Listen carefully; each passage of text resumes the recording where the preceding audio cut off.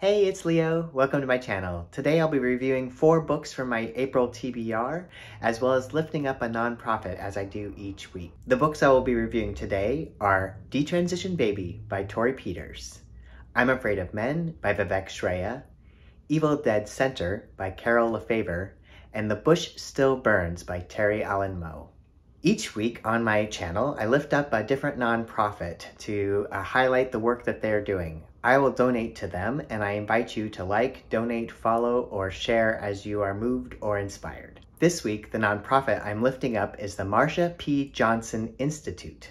You can find them at marshap.org. Marsha P, Pay It No Mind Johnson, was an activist, performer, and played a vital role in the start of the Stonewall Uprising in 1969. The Marsha P Johnson Institute, their mission is to protect and defend the human rights of Black transgender people. They write, "We were founded both as a response to the murders of Black trans women and women of color, and how that is connected to our exclusion from social justice issues, namely racial, gender, and reproductive justice, as well as gun violence." There's also an interview with Executive Director Elle Hearns on them that I commend to you. I'll link that down below. I will be donating to the Marsha P Johnson Institute, and I encourage you to like, follow, donate, and learn more about Marsha P Johnson and the institute named for her. Thanks. The first book I want to review this week is Detransition Baby by Torrey Peters. This is not one that was on my April TBR, but I'll talk about later why I added it to my reading this week, and I'm glad I did. It is on the long list for the Women's Prize for Fiction for 2021, but as I'm recording this, earlier today, I saw that it did not make the short list. There was a controversy about this book being on the long list for the Women's Prize for Fiction because Torrey Peters is a trans woman.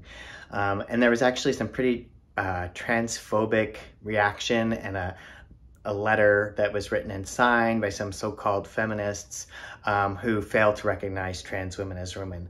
I'm not going to go into that here. There's plenty of other booktube and other resources where you can dive into that letter and how problematic it was and the Women's Festival or the Women's Prize response to it and so forth. I do support Torrey Peters as a candidate for the Women's Prize for Fiction. Trans women are women, and I just want to be very clear about that. For me, however, I did rate Detransition Baby 3.5 stars. So Detransition Baby is a story about 3 folks. So there's Reese, a trans woman in New York City, her ex, Amy, now detransitioned as Ames, and Ames's boss, Katrina. 3 years after Amy and Reese broke up, Ames gets Katrina pregnant. So Ames is clear about not wanting to have the identity father, though is considering having the identity of parent. Katrina does not want to be a single mother. And Reese, though she's living a pretty self-destructive and isolating life, having affairs with married men, she's also been mourning her inability to be a mother. When Ames reaches out to her and suggests that maybe the 3 of them could form a family and raise the child together, she considers it. And Katrina considers it as well. So there's many conversations and flashbacks throughout the course of the book as we learn more about the characters and their story, and then also how they're going to navigate this conversation of whether or not they will or can make this alternative family. So the things I liked, it was very queer, very trans, and also the questions of queer family building. I thought about the characters and the conversation and events for a few days, and it really stuck with me. I did a lot of watching of other reviews about it because I just wanted to kind of think more about the story. The characters' choices frustrated me, and there are a lot of parts where I didn't like the characters, but then I grew to root for them, and so I think that speaks well of the writing. So why did I give it 3.5 stars? What are the things I didn't like? Honestly, it felt too long. It felt like maybe it could have been tightened or some scenes could have been cut out. I kind of wanted to just get through it there for a while. I also felt like femininity was framed too much in contrast for these characters to violent, toxic masculinity. And maybe that was to drive home some of the points about femininity femininity in the conversations that these characters were having. But I just didn't connect to it and found it uncomfortable. If you're looking for a deeper dive conversation to really get into the story, there's a great video between two booktubers, the Sunny Book Nook and Perks of Steph. They spend at least an hour diving into the story, so I will link their show of that down below. For me, it was a 3.5 stars. But for many, it was a 4 or 5 stars. I know there were many who were rooting for it to win the Women's Prize for Fiction because they loved it so much. There's a lot to chew on in the book, and you may enjoy it. I will also say that there are trigger warnings that do apply to this book, and so that may be something to check out if you are interested in reading this book but want to be aware of the content. So the next book that I want to talk about, I actually read first this week, and that is I'm Afraid of Men by Vivek Shraya. This was for TBR prompt number 10 for my April prompts, which was a book with a purple cover. And just to cut to the point, I love this and gave this 5 stars. So this is a short book, you can see that. It's 85 pages, and it's a personal account by Vivek Shraya. She is a Canadian author, singer, professor of creative writing, trans woman from South Asian descent, who writes about her experiences of and reflections on misogyny, homophobia, transphobia, and how our experiences of gender are often shaped by cultural expectations, and how our cultural expectations punish those who transgress these norms. This book was so thought-provoking for me, and especially for me personally as a trans guy, and as I navigate what it means to be male. So even as she explores how masculinity can be harmful and warns of the dangers of trying to set up some men as good men, as in different from the rest, she also names a need for masculinity to be reimagined and to celebrate gender creativity. I think that some of the experiences that she describes, many of you will relate to in terms of harassment or boundary crossing, etc., that you may have experienced in your own journeys. I came out as trans 8 years ago, and socially, legally, and medically transitioned 7 years ago. I cannot believe it has been that long. And so I really read this book in kind of a conversation with my own inner monologue of how to be a good man, which then is funny because of her warning of the dangers of trying to set some men up as good men. But I found that conversation between myself and this book to be really helpful. Out of that conversation, then I had added the Detransition baby to my April TBR, or my April reading, to kind of further deepen the exploration of femininity and masculinity and gender expression and experience.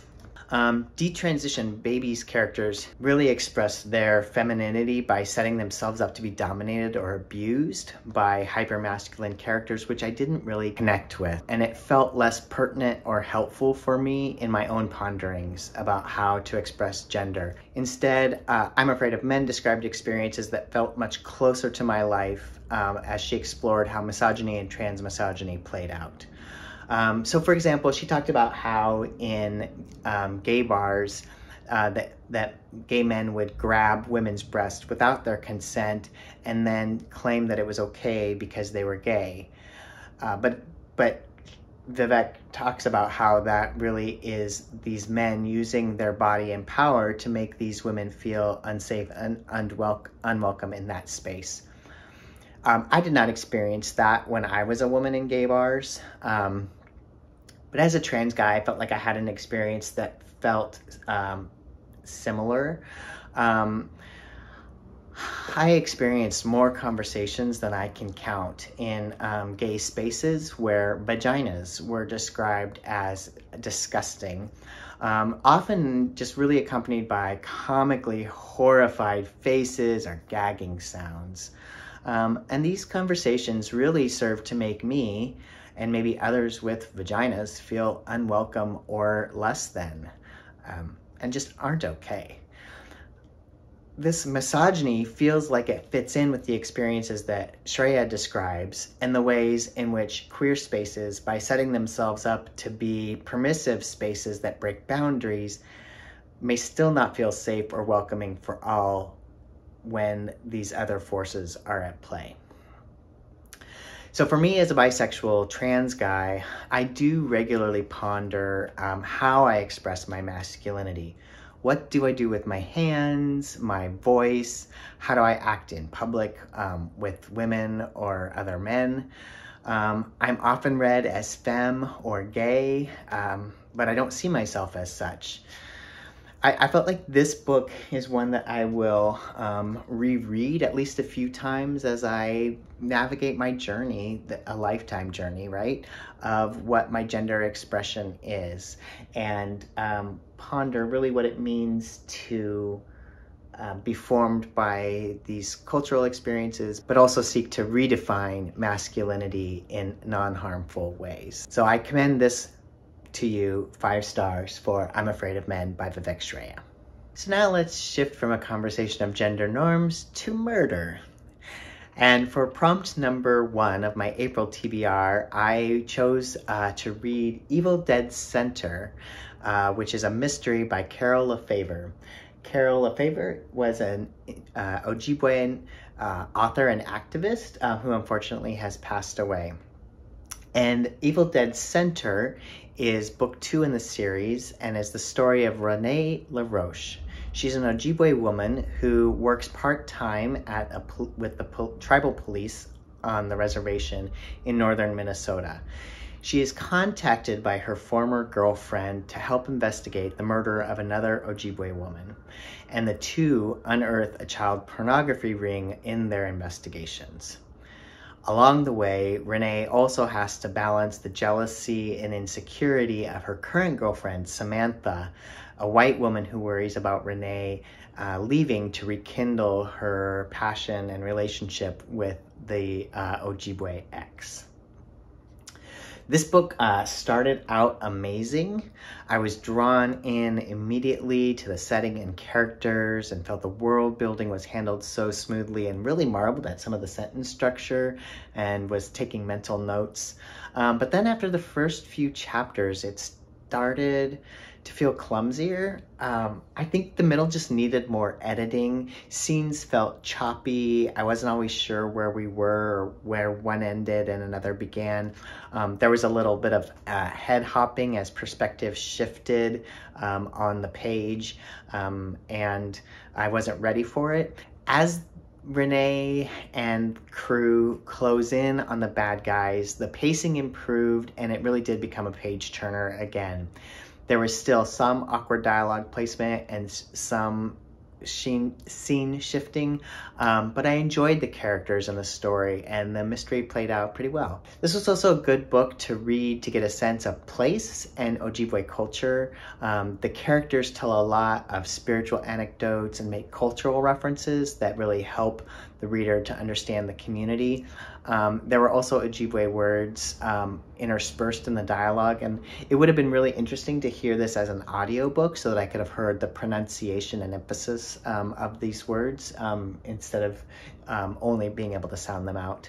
But I was glad they were there. I think you may really enjoy this book if you are a mystery lover who enjoys experiencing other cultures. There's some really lush nature descriptions and some good sapphic adventures as well. So Evil Dead Center, I give 4 stars. The last book that I finished this week was The Bush Still Burns, How Spirituality and Organizing Transformed a Pastor and a Congregation by Terry Allen Moe.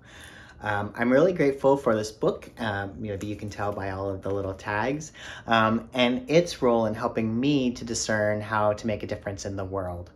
I do have the advantage of the author being my mentor, and in fact that we just yesterday had a chance to spend about an hour talking about the book. while you do not maybe have that experience, maybe you do, I still think you'll find this deeply valuable as a resource. I appreciated the reflection questions at the end of each chapter. Also the descriptions of the community organizing efforts in various campaigns here in Portland, and some of the power analysis that went along with that.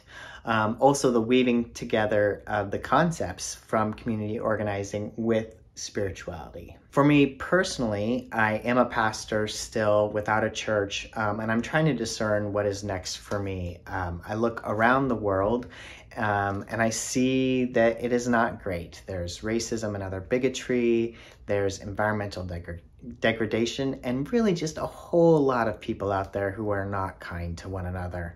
And a lot of suffering. And I do really ponder what to do to make the world a better place.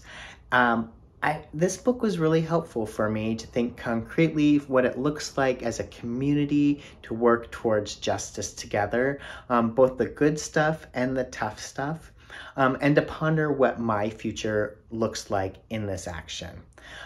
This is another book that I'm definitely going to be rereading. I will probably translate these flags into underlining so I don't lose my notes here. There's just so much more that I want to reflect on in this content. This is a book that I commend to you, and I give this 5 stars.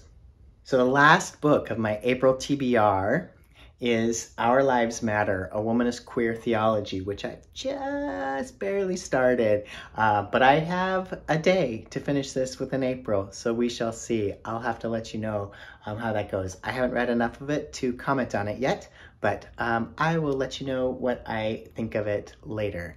In the meantime, I've started working on my May TBR. I'm very excited about it. I have a lot of ideas, but also, do you have any recommendations for me to add to my TBR? I would love to hear those. I would also love to know, like, have you read any of the books that I reviewed in this video? What did you think? Do we have the same kind of star rating or thoughts on this, or do we diverge greatly?